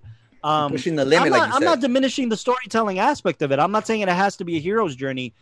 It's just I was more curious as to how Kubrick, before going into this film, I guess my expectation was, how is Kubrick gonna dissect the human mind, trying to accept all of this new information. And it wasn't about accepting, it was the journey. Here's the interesting. No. It is about dissecting. Every film is about dissecting or exploring an idea. It always is. For sure. But I think that's my expectation of it. What's interesting, I'll give you this. 2001 puts you in the seat. You're basically dissecting how you're accepting all this information. Okay, that's beautiful. My expectation was the man we're following around for 2.5 hours. And it's not about him. It's not about him. That's and I wanted it to be about. I wanted to explore how he's accepting. He's a representation. That's what you don't get. No, I get it. No, yeah. That's not. I will say that 2001 does lead you on a bit, because at the very beginning we're introduced to this idea that he has a family that he's not for an hour and a half. It's about this guy receiving phone calls from his wife. Like, what? I'm supposed to care about that. It's in the film for a reason, and then eventually it kind of goes to the wayside. After it was released in '68. Okay, come on. Wow. I'm gonna say this. The interesting thing about this debate of Gravity and 2001, at least, from like in between perspective, you're taking a film that, is not going to be well received by everybody. You're taking a film that is not. Which one? Gravity. 2001. Oh, okay. Oh, well, no, because I'll say this. I'll say that Gravity put a lot of care into the modern, the modern technological advances in sound, special effects, and all that to create a story that, even though it's just basically one character heavy breathing in your ear for like an hour and a half, you really care about her character. You feel the journey, you feel everything. And like you said, Carlos, you came out of the theater emotionally attached to what she was going through, and kind of with closure. It's just something that, like, if you've seen any other Cuarón things, like my favorite Cuarón pictures are more like his early stuff, Y tu mamá también, Solo con tu pareja. But when you see films like Children of Men, where it does the same thing, you're in this big spectacle of a film, and you care about what this guy is going through, and you care about kind of all his life journey. That's just something Cuarón does so well, is make you intimately feel what this character is going through. And I guess where I'm going with is that we see. I'm not saying that we see that a lot, but the 2001, the first person perspective, it was just not seen. That's fair, and that's ultimately fair. And you know what? Look, I have a feeling that if Gravity didn't cast Clooney and Bullock, we'd be talking about something else. I do feel like if we didn't have stars in these roles, that we'd be talking about something else. Because I think that's how this film is received. It's like, oh, it's another one of those. And I don't think it's that. So I'm sorry though. I liked it. I liked it. I just feel like when you look at like 2001, honestly, if it wasn't for the fact that I'm trying to pursue filmmaking and I'm trying to pursue the artistic medium of it all, I don't think I'd appreciate it as much. I think I would have had, like, I think for most people, if I show it to them, it's one of those films that's really hard to just say, hey, you're gonna like this film, and then at the end they're gonna be like, "What? Yeah, exactly. What Especially unless you're a hardcore like Carlos saying, it's 2 hours. And you have an attention deficit. It's okay. I don't think she's listening. No, if I gave this to my girlfriend, Okay. No. I mean, the only thing I was gonna say was that I can't deny this. I mean, the film is 3.5 hours long. Okay. Yeah. And nowadays, every single frame, in terms of cinematography, and not in terms of storytelling necessarily. In terms of cinematography and spectacle, I couldn't take my eyes off of it. The film is beautiful. It's a beautiful film. It's a beautifully constructed film. I couldn't take my eyes off of it. Every single frame is an interesting frame, and it's shot in widescreen. To shoot a sci-fi film in widescreen it's it's just beautiful. Let me ask you something. Do you think it was too slow? No. Or it didn't have. Or you feel like, because I know Kubrick when it first released it, he went back, like he had the chance in the New York career. No, he deleted 20 minutes of it because he even thought. No, I think the studio the studio cut it, and he went back to kind of like re-release it. Okay. Yeah, but no, I don't. I mean, I'm used to that length of film. Yeah, and I'm used to. I'm saying because it's not your style, I guess. It's not. It's got to know Italian. It didn't. It's because I can't say it bored me. It had me through the whole way through. It had me through. It didn't bore me. It wasn't a slow burn necessarily for me. That's good, man. However, I do feel like the entire time I was like, okay, what's next? Like I'm not fulfilled yet. What's going on? Like what's next? Well, what I was trying to get to with the two films. I'm sorry. No, go for it. No, this guy just thinks he's looking at it the wrong way. My bad, little. Go for it. What I was trying to get to is that if you look at both films, there's a charm that I think comes with 2001 that you don't find with Gravity because of the scale, the spectacle. I mean, for the time, it was revolutionary. It's something that a lot of people look back to as a standard for inspiration. I mean, even the ship in what's it called, Interstellar. Like, I mean, efficiency. 2001. Like I've said this before. 2001, what impresses me the most about this film is the fact that it had a smaller budget than Star Wars and looked 100 times better. Yeah. I didn't know that. It came out the same year. Star Wars was 77 and it came out, and this one's 68, sorry, but it came out before Star Wars and it had a less of a budget, less technology than Star Wars had, and it's a better film, So that's impressive. It's impressive. It kind of comes down to this idea of like, what is the purpose of film and what is it supposed to do at the very end? And if you say a good film, the best film you could make is just solely meant to entertain people, then why isn't like the Avengers winning Oscars? Right, but if you're saying that the best film is something that progresses the way films are made and progresses, maybe the way films are thought of. I think the way cinema is accepted, and the way the art form itself is viewed as an entirety, and what it adds to the art form. Then that's when you're giving it more to like other films that, they're not super popular by the masses, but they have something that for people who respect the art form, that's what they go for. What I think is interesting, I just thought of this. This just occurred to me, but I think Men in Black may have ruined the ending of 2001: A Space Odyssey for me. And I know it's a weird comparison, but you know how in the ending of Men in Black, you basically, extraterrestrials are playing marbles. And we're one of those marbles. Like we're nothing compared to these big existential beings. It makes you think. That's what 2001: A Space Odyssey did, right? So I was exposed to Men in. That's what I was exposed to. I was exposed to Men in Black before I was ever exposed to 2001. Yeah. So I guess in my mind I was like, well, I've already seen that, I've already seen this. Get out of here, man. There's bigger than us. I mean, that's a pretty simplistic way to look at it, but it's got more. It's got more of a punch than that. It's got a lasting. I know it's coming. Give it to me. No, In Carlos's fairness, Space Odyssey has been, it's the pedestal, I guess. Gravity, it's a little newer. Yeah. So I'll give I have the upper hand in this one, I guess. Come on, Grand Budapest. We will talk about Grand Budapest. Dude, I'm gonna be so surprised if I lose. No, you're not gonna lose. Come on now. All right. Any other final thoughts? I just want to argue that Nolan is the best. Arrival's better. I just want to make it clear to our listeners that I'm not anti 2001: A Space Odyssey. I think it's a revolutionary film. That's how you come in across, but okay. I guess no. I mean, all right. just like every other episode, we always kind of like, all right, we argued about that, but this is my point. Yeah, for sure. I think 2001 is revolutionary. Same thing of memorability. Like, I don't think Gravity is going to be remembered in 50 years, but 2001 is. Yeah. So, I argue that. Why? Because they did what is it called?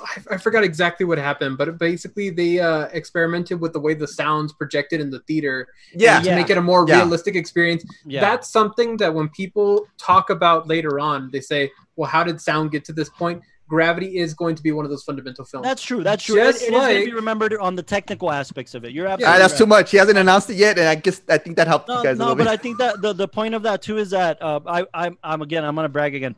I went to the Warner Brothers lot the first time I ever went. My fiance and I, they take you through this sound stage through, I think it's called the Dolby sound stage, and the film that they show you to demonstrate how cinema is supposed to be presented in the theater is Gravity, and how Gravity on a 5.1 or a 7.1 theater presentation of cinema, that's the right way to do it. That's basically what they were trying to say. So with the Warner Brothers lot, if you ever go, that's one of the first rooms they take you to, and you get to experience the sound the way it's supposed to be experienced. So you're right about that. That's one of the key things for sure. All right, guys. So final tally is in. And the winner for this week's Tower Crown will be Gravity. What? Wow. What's it? Okay. Wow. Okay. Like I said, it was better. Explain yourself. Explain your reasoning. Yeah, I like that. Thumbs down. Like that, of course you do. No, I like that. He was keeping tally of both of our points. So I'm. For sure. How? Yeah, I have my notes right here. Yeah, did the last point change it? I know, man. Dang it. Wow. It wasn't that much of a game changer at those last points, but it was mostly on the fact that it was the way you guys argued Gravity of it being way more personal and more connecting towards the audiences, and that was way more hard hitting those points. Yeah. Well, yeah, it depends on the audiences. I think I mean, a certain it depends, but that's the thing. So at least like going more and more to the points as you were stating, I feel it became more as Gravity was more significant emotionally than it was, and that was a bigger point than what was the existentialism of 2001. And let me argue this. Wait. I think it's important. It's important for me to admit this. I'm usually on that side of the tally. Let me tell you why. My fiance Sandra and I always get into this argument how every time we walk out of a movie, she says she's a general audience member. Her perspective is from a general audience member. I like and that. My perspective is from a filmmaker, film lover, kind of. Scorsese. Right. Yeah, okay. Yeah, sure. The whole episode. My bad. And we kind of get back into this. Yeah, we get into like little arguments about every film we watch, right? And I think that's what Yokomoto's kind of arguing. If you sit these two films next to each other, the general audience is going to connect more with Gravity than it is to 2001. Yeah, that's what. And like Dalao was arguing, only a filmmaker, kind of film lover, is going to I mean, look, if you didn't know anything about Kubrick or cinema and you watched 2001: A Space Odyssey, I mean, come on. What Dalao was saying for sure. It's one of those things where I've heard people that watch 2001. It's different standard, yeah. When somebody watches 2001: A Space Odyssey that I know, like they say, you know what, man, it was too long, but I forced myself to sit through it. I forced myself to sit through the attention deficit it's today. Back then it was just like but I've never seen it. You're right, but my question to that is, if you had to force yourself to sit through it just because it's Kubrick's classic film, today. I bet you it would be a little bit more modern, Like more, Carlos was saying, there's other films that Kubrick's done that you're glued to the screen and you're in it. I mean, what this is about space. It's just the central definition of space. Fullmetal Jacket, he's trying to cover a whole spectrum. I think Full Metal Jacket is better than Apocalypse Now. I think Full Metal Jacket is better than Apocalypse Now in terms of storytelling and in terms of being glued to the screen and being immersed in these characters. Vincent D'Onofrio in Full Metal Jacket, like, I mean, so you know what I mean? Like, that's what I think we're arguing is like, for what 2001 Space Odyssey accomplished. I don't think anybody else could have done. And we all agree that it's like one of those films that only Kubrick, his direction, and that team that worked on it could have accomplished something that was that grand of a spectacle. Did he even have advisors? Did he even have like physicist advisors? He had his aunt. I don't think that's even more impressive, man.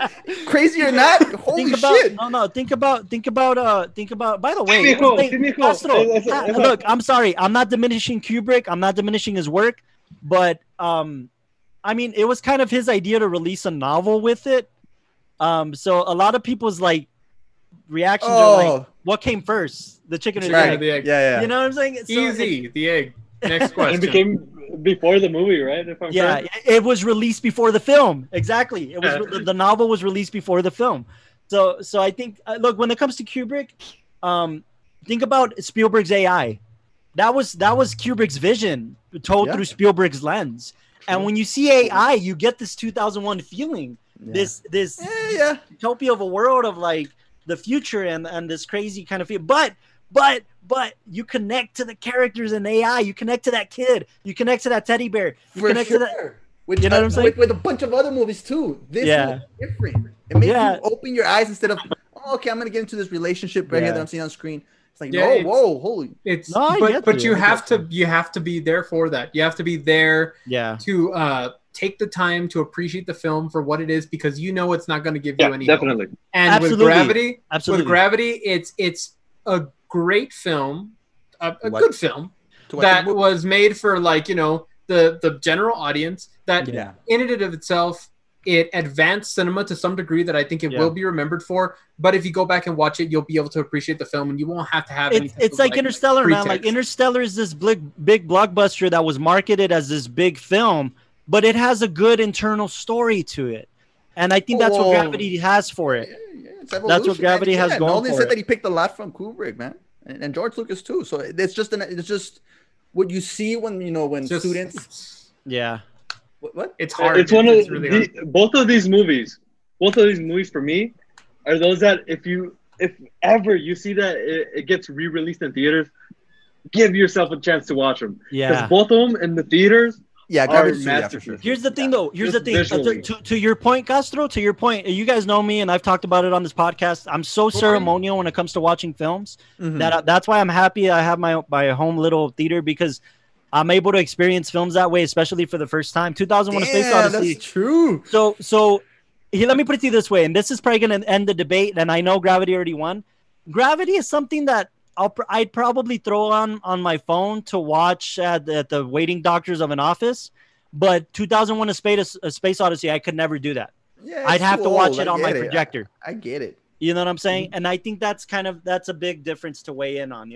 I think I have to watch 2001 on the projector. I can't. But Gravity, I could probably throw it on my phone, or if I'm kind of watching something on the background. That's true. I mean, I'm just hoping and waiting so long that you can pick a boring spot, I guess. I've never seen a dead horse so beat. However, Cuarón's Roma is a whole other story. I have to see that on the projector. I can't. You have to see it on big screens. There's films you just have to see on the big screen. Oh, you're gonna get mad at me. I haven't seen that one. Children of Men. I know. I'll argue that Children of Men. Yeah, but no, great argument, guys. I thought 2001 for sure was gonna take it. I'll be honest. I still don't know how, but okay. Again, this is for the best argued movie. Not necessarily means it's the best one, but that's fair. That's for sure. That's absolutely true. And that's the Tower Crown. I love the arguments, man, because it gives me a different perspective of things that I haven't seen that I didn't catch. Dude, beautiful. All right. Do we have anything else for any of these two films or for Interstellar, guys? Any final thoughts before we sign off? Space is a dangerous mistress. That's all. I wish they made more space movies like this. There's just too few of them. Most of them are independent. I've seen like Europa. We need more blockbuster ones. I'd argue the opposite, Castro. I think there's too many blockbusters that tell shitty stories, and that's what ruins it for space films. Well, yeah, that's true. No, for sure. But I mean, you got First Man, you got Moon, you got those are good ones. We need more of those. Kind of more recent ones. Yeah. I just Netflix suck. Yeah, I've seen some shitty ones. I've been seeing some. But The Martian was awesome. I love The Martian. I love Ridley Scott's The Martian. Is there any way? Is there any way it's interconnected with Interstellar? Because it's the same guy. And then they talk about dimensions. Yeah, and then he was left, and he was left. I don't know. I just love the comedy aspect of The Martian. I think. Well, we're gonna talk about The Martian at a later time, but there's no what you guys think where you guys could. Potatoes. That's a stretch. Why? Because it's Jessica Chastain and it's Matt Damon. And then it's the different universes, different dimensions. He was stuck somewhere. He's somewhere. I'll see you later on as that meme from It's Always Sunny. Look, just how it connects. Yeah, that's what I'm thinking. No, we want to thank everybody for listening. I love It's Always Sunny, man. This episode of the WatchTower Podcast. I mean, I think we all agree that all the films that we talked about today are fantastic films that are appreciated and need to be watched and need to be watched in theaters. Like Yokomoto said, if you're able to see any of these films in theaters on a re-release, do it. Yeah, man. And like I was saying too, like if you disagree or you guys caught something we didn't catch, please let us know. Man. Please let us know. I think I know everything, but we don't have any time, unfortunately, to talk about the Cable Guy today. But next episode we'll have some time. You said we're gonna sneak in 10 minutes or something. 10 minutes. 10 minutes. So that's already past time. Damn. Next time though, right? Next time. Yeah, Next sure. time. That's what we'll see. Okay. Yeah. Next episode. All right, now I want to thank all the people for being on. You guys are awesome on the show. John Eric Castro, Christian Yokomoto Medina, Michael De La O, and Austin Young. Thank you guys for being on and giving me your thoughts on this film because I'm so glad I revisited Interstellar, man. It just reminded me of what I felt when I first saw it. So Interstellar, go check it out. And we'll see you guys on the next episode of the WatchTower Podcast.